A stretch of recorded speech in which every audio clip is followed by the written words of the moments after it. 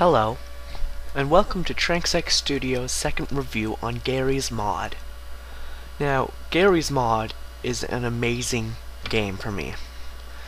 I can express my creativity and imagination in one game with a million choices.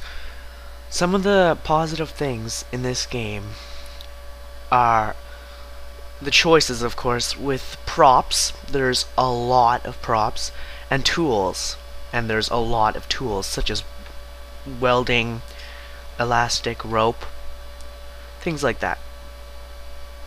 Now, there is even more props that you can get on garrysmod.org, www.garrysmod.org, and you can download the add-ons. There's not just props and tools, but there's NPCs, there's models, there is maps, there is everything you can look for, and new things just keep coming. And that's why I love this game. It's built on the Half-Life 2 engine, I believe, but I think it might have been switched to... No, that was just Steam was switched to Left 4 Dead, but it was built on the Half-Life engine, which, if you play Garry's Mod, you can see if you start it off, you have all the weapons of Half-Life in your... Well, all the main weapons of Half-Life in your inventory or weaponry, including the crowbar, which everyone loves.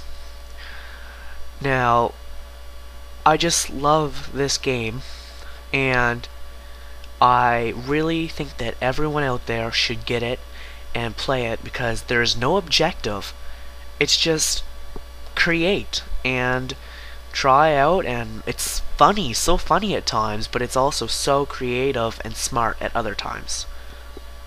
So I give Garry's Mod a 10 out of 10, except that would have been my original mark, my original rating. There's something I thought of. Garry's Mod has some bad parts. Sometimes you get a lot of server errors just from this little thing, and sometimes you wouldn't have good connection. Plus, the single player isn't as good as multiplayer. But it's most of all, it is extremely good. So I'm only going to take 0.5 marks off of that. So I give it a 9.5 out of 10. So I really suggest that everyone out there go and get Garry's Mod and play it. Thank you for watching this video.